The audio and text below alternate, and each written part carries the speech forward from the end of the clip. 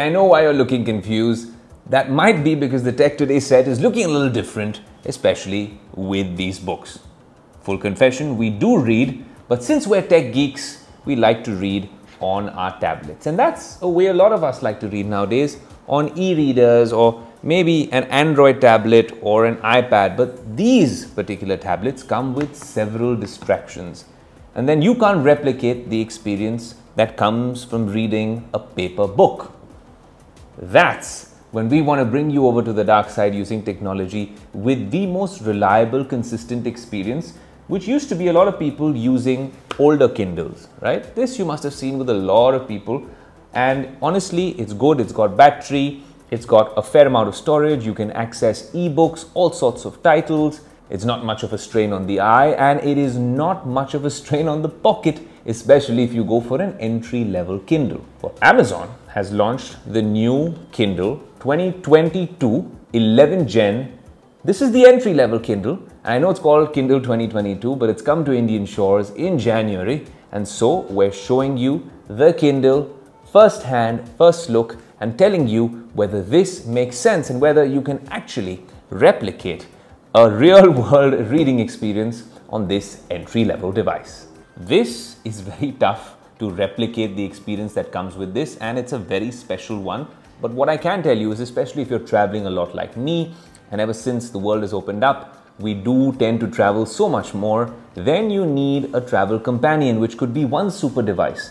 But the problem with reading ebooks on your iPhone or on your tablet computer is that there are so many distractions. There'll be notifications from Instagram, there might be some photo you want to see, maybe a game you want to play. That's why perhaps when Amazon launched the Kindle Fire or the LED version of their tablets, which was a color display, that didn't necessarily do well, because what makes Kindles work is the fact that they are elementary, rudimentary, and they serve a purpose, and they serve it really well. They're compact, they're economical, and they have fantastic battery life. One grouse with the entry-level Kindle earlier used to be the fact that it didn't come with USB-C. Well, welcome to 2023, Kindle 2022. It comes with USB-C charging. It's also quite light at 158 grams. But now in 2023 with the Kindle 2022, things have become a little more complicated because it comes with a lot more PPI, so the pixel density is better, hence the reading experience can be a lot better. Now, in terms of user interface, Amazon has really fixed things when it comes to their UI. Yes, it's very elementary with left clicks and right clicks to move pages, but that's what you want when you're talking about an e-reader, which just means reading books. So you can obviously access your library like this. You also have the Kindle store. Very good recommendations coming as soon as you connect it to Wi-Fi. Much better battery life.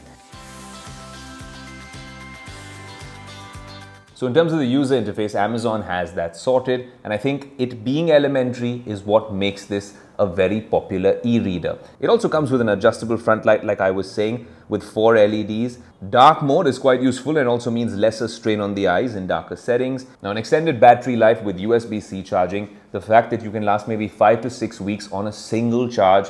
It also comes with 16 GB storage, double the storage capacity of the previous version, and Bluetooth for audiobooks and text-to-speech function.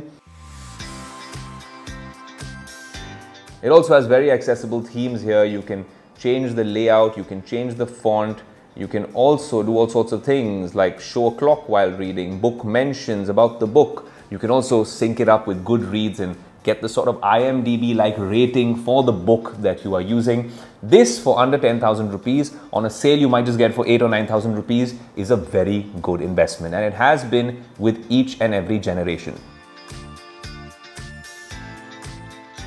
Strangely, the biggest competition for the Kindle comes from the Amazon Kindle stables, and it happens to be the Kindle Paperwhite, a very popular device. But if I'm shopping for it right now, it costs nearly 12,500 rupees on Amazon. I'm getting delivery in less than 24 hours on Prime. The only thing I'm missing out on this Kindle happens to be one feature, which is waterproofing. This is not waterproof.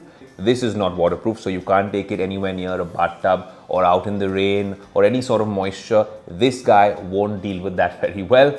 More importantly, that is 6.8 inches when you're talking about the screen. This is around 6 inches, At 158 grams, I think this is much better in that department. Holding it is so much easier, putting it in your pocket is so much easier, and traveling with it is a breeze.